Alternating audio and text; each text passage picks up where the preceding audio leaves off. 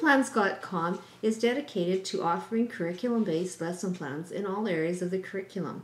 In this video, I'm going to focus on the math curriculum, specifically the patterning and sorting strand. I'm going to demonstrate how we integrate literacy in helping meet the math outcomes. In the sorting component, the children will be sorting buttons.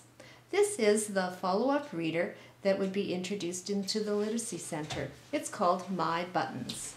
I'm going to demonstrate a page to you. It says, I have red buttons. The children would be required to draw the buttons according to the print. I have green buttons. Again, that would be the interactive component. There are other activities related to this math strand outlined in the lesson plans. This is the follow-up craft activity.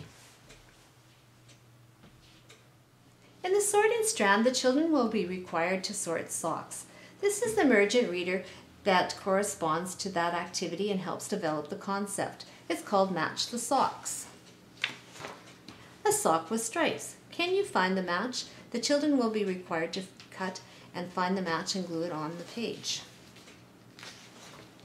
A sock with squares. Can you find the match? Again, they would have to find the matching sock. There are more activities that help develop this concept found within the lesson plans. In the patterning strand, the children will be required to make alphabet patterns. This particular reader goes along with that activity. It's called Alphabet Patterns. This would be used after reading the literature selection Chicka-Boom Boom. I'm going to demonstrate how the reader follows.